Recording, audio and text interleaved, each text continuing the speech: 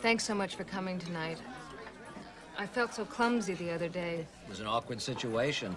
Mrs. Mandelbaum setting it up like that. I should have spoken to you on my own the first time I saw you.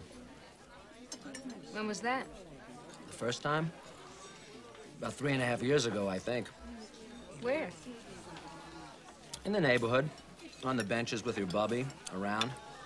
Really? Then one day, Mrs. Mandelbaum comes by the store and does her usual spiel. Shows me her pictures, tells her lies. This one's 18, a scholar. This one's 22, a beauty. Some of these pictures were taken before the flashbulb was invented. But it's like this little ritual we have. She has a business, and I respect that. I'm a bachelor. She can't help herself. Wait a minute. You mean you didn't hire her? No.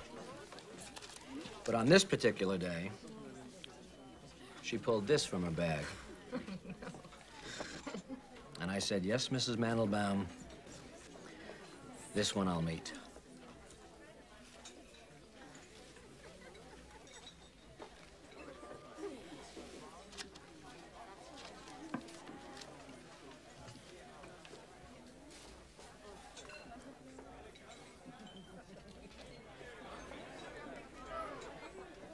Would you excuse me a minute? I'll be right back.